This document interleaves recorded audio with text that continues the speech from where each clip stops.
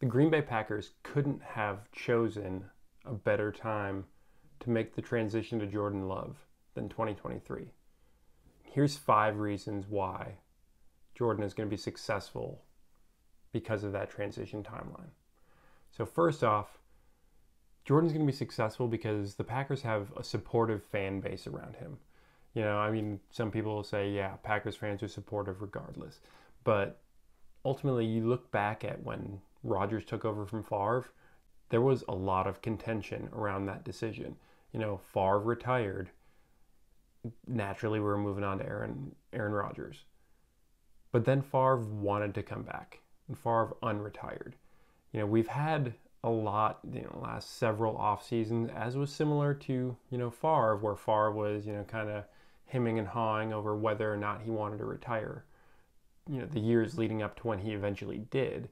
But, Aaron Rodgers has been kind of, malcontent in the Green Bay situation for a number of years now. And I think that's worn on the fan base. There's still a lot of fans who are, Rodgers loyalists. But ultimately, I think there's as many, if not possibly more, that we're just kind of ready to move on from the circus that was the Aaron Rodgers show every offseason. Not knowing whether or not he was going to come back. Not hearing any actual news from Aaron Rodgers about his, situation. Not until, late into the offseason most years.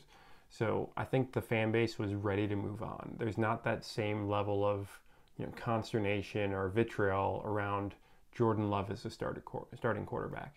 I think more of the fan base is, there, understands the circumstances, and is kind of willing to give Jordan Love a little bit of a leash. It's easy to say that right here, mid-May, but, once, September rolls around and God forbid things go south early, there'll be a lot of people calling for his job. But as of right now, he's got the support of, I think more of the fan base than Aaron Rodgers had going into his first season. All right, the second reason that I think Jordan Love is set up for some success in 2023 is the Packers have a favorable schedule. Based on last year's standings and where teams finished, the Packers have the 24th hardest, strength of schedule. Or in other words, they're essentially in the top quarter of easiest schedules. They don't have the toughest competition in the world going into this season. You look at the schedule, week 1 against the Bears. Bears, they had the first overall pick for a reason. Yes, did they make a lot of changes? Have they improved? Absolutely. It's not going to be the same Bears team it was last year. But at the same time, it takes time for teams to gel. So a lot of new faces in Chicago. Justin Fields, while he's a dynamic, gifted runner, still has a lot to prove as a passer. So, it's not the most daunting of first games to go out there and play. Then after that, you got Desmond Ridder, who's going into his first season as, the preferred starter in Atlanta. Then after that, Derek Carr. It'll be his 3rd game as a New Orleans Saint. So, not that it's a quarterback versus quarterback matchup, but when you're looking at some of this, it's, easy to kind of draw those comparisons. The Detroit Lions after that, then the Vegas Raiders, who will have Jimmy G, or maybe they won't because, he's got an injury history. So by week 5, potentially he might be on the mend already. And then you've got a bye week. So that's a relatively easy start to the schedule. As you get further down it, you're looking at, Russell Wilson, who will see if he returns to his, Seattle form, or if he kind of remains in that same, bottom tier where he was last year with the Broncos. And then after that, you're looking at Kirk Cousins and the Vikings, Matt Stafford and the Rams, if Matt Stafford can even, get out there to play. He's still recovering from, an injury there.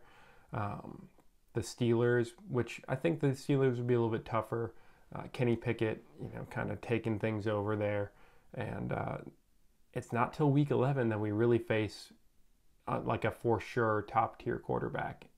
And that's Justin Herbert with the Chargers. Then, 2 weeks later after that, granted with some added rest coming off of the Thanksgiving Day game, we end up with Patrick Mahomes. But those two are like the top 2 quarterbacks that we play in the schedule. And to have 10 weeks, well, really 9 games worth of experience before playing either of them really bodes in Jordan Love's favor and gives this team time to gel and kind of get their feet under them a little bit.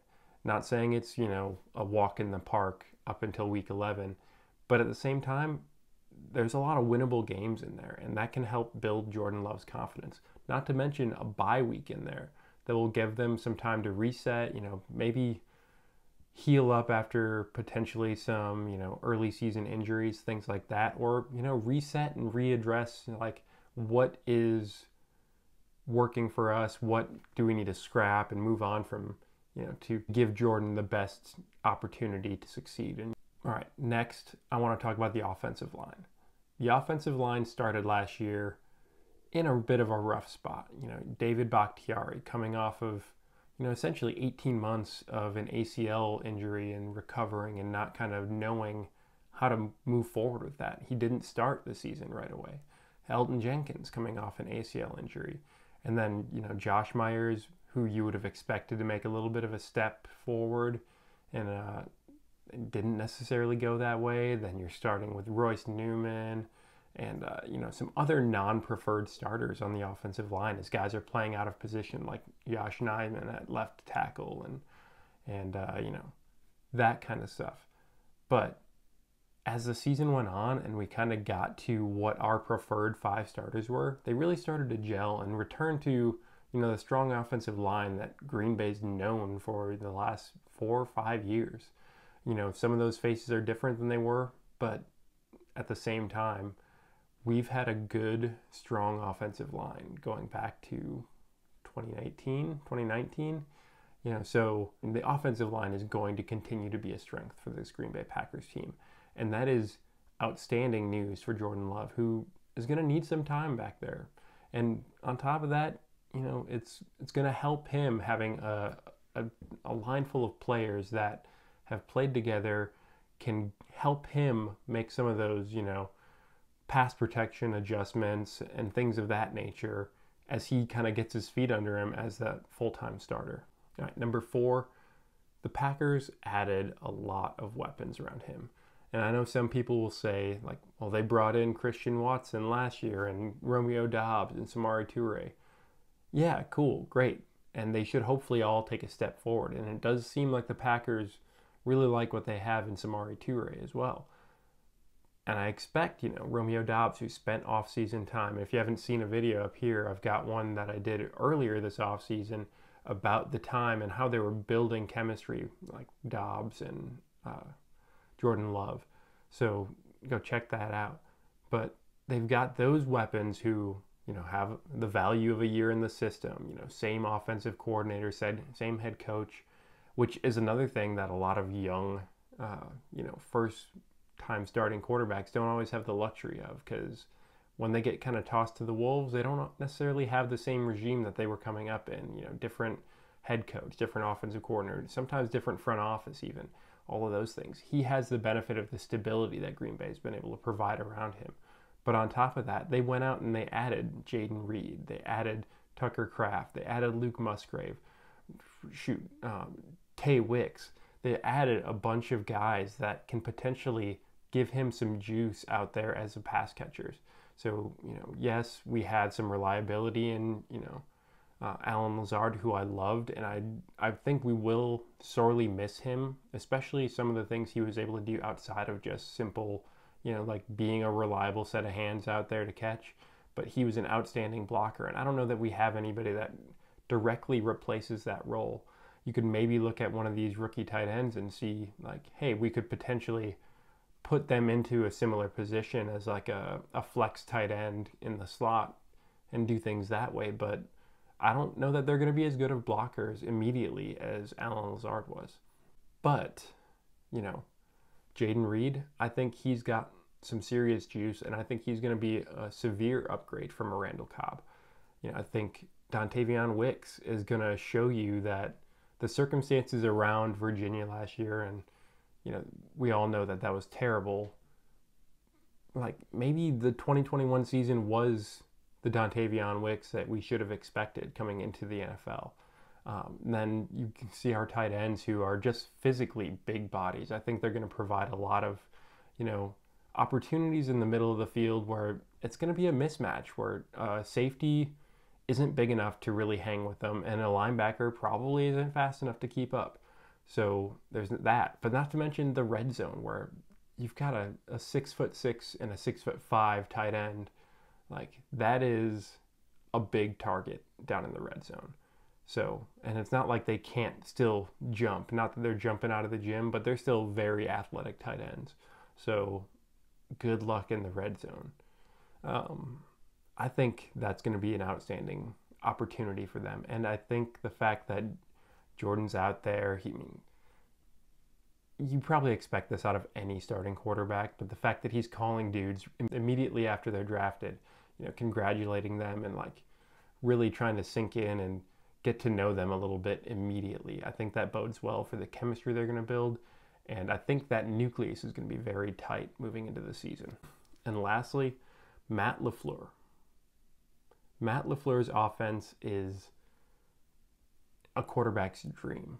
He is an outstanding play caller. He has got the ability to scheme guys up, but I think some of that has been a little foreshadowed by the fact that, he had one of the all-time great quarterbacks to play with, and some people will credit Rodgers for what LaFleur's been able to accomplish.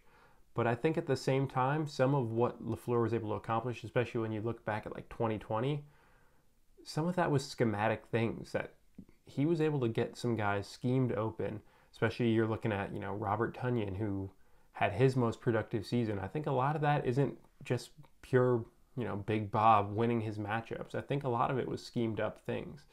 And you see that there was more jet motions and things of that nature that were really keeping the defense on their heels a little bit. It really gives the offense an advantage. And I think getting away from that the last 2 seasons has been to the detriment of the Packers offense.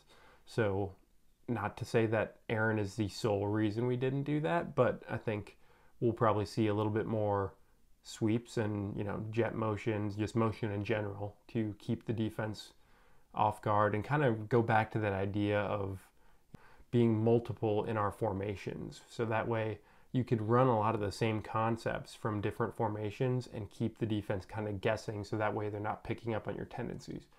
But then on top of that, I think you're going to see more, Jordan getting out of the pocket, and whether that's play action, boot motions, things of that nature. I think they're going to get him out of the pocket and keep him a little bit mobile, because that's going to also change the way the defenses play them. And then I think we're going to see a bit more of both, RPO and, some more tempo kind of stuff. Aaron loved to run that play clock down to basically nothing, just so he could get a full image of what that defense wanted to do.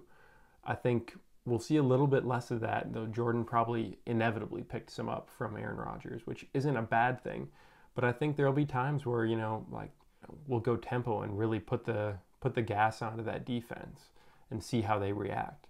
And those are 5 reasons that I think Jordan Love couldn't be stepping into a better situation in Green Bay. But let me know what you think. Am I way off base here, or are you right in line with my kind of thinking here? And if you haven't yet, subscribe to the channel so you don't miss any more Packers content.